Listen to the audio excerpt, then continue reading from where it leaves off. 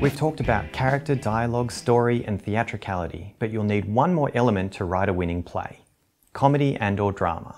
Imagine you've got all those other elements right, but your play is a comedy that isn't funny. It's not going to work. Similarly, if it's a drama with no dramatic interest, then it's unlikely to be an engaging, memorable experience for your audience. Let's start by looking at drama.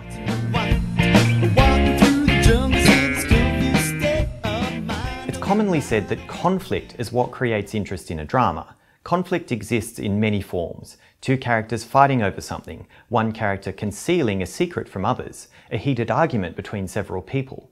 Conflict leads to what we call dramatic tension, which is any kind of tension between characters or between a character and the audience. Sexual tension, animosity, hatred, love, or unrequited feelings of any kind can all add to the drama. Here are some tricks to creating dramatic tension. 1. Start by giving your character a goal, then put something in the way of that goal. It could be an internal factor like fear.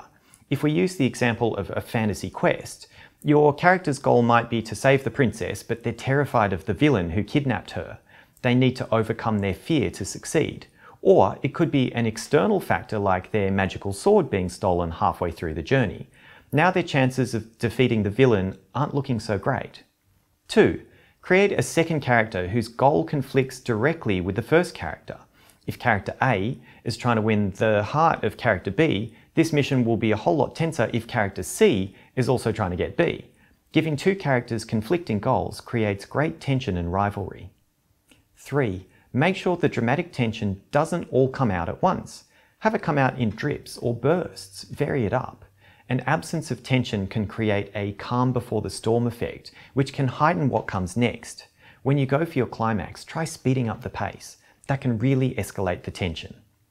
Another thing you can do is raise the stakes.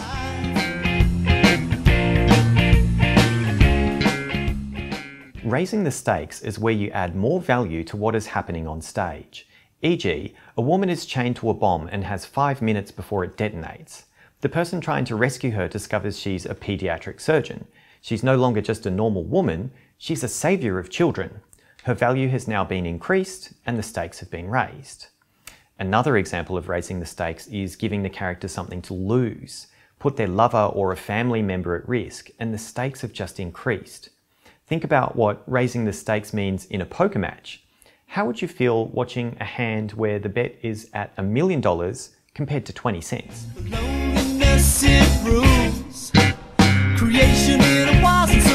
If your audience is invested in the outcome of your play, they will really feel the dramatic tension.